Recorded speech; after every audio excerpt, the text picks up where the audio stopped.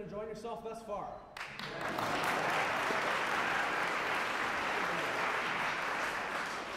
All right, and just one quick statement.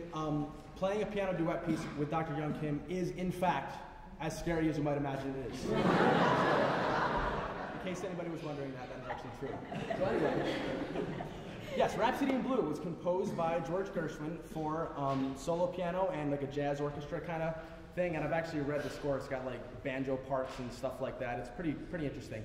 And later on, there was a solo piano edition published probably by his publishers, just because it was such a hit. They wanted to just give people an opportunity to play the complete edition without having to, find a 40 or 50 man orchestra.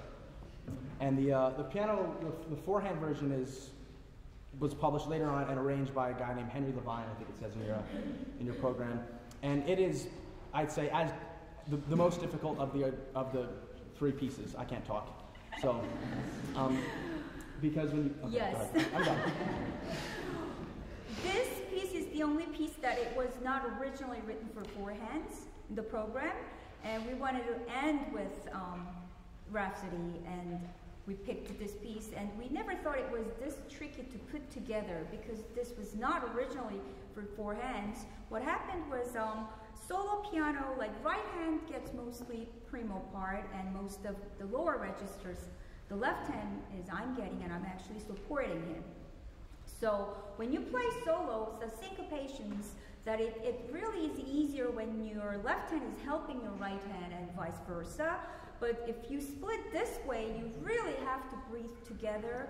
And in order to coordinate as if one person playing, we really ended up having a lot of rehearsals. And yes, and we did it finally. And I don't know if Dr. Mark Sullivan and Kathy Sullivan is here tonight, but he asked me if you can play this. This is one of his favorite pieces, and I, couldn't do it a few years ago, but now I'm doing, and if he's here, yes, I hope you enjoy it, Mark. Okay.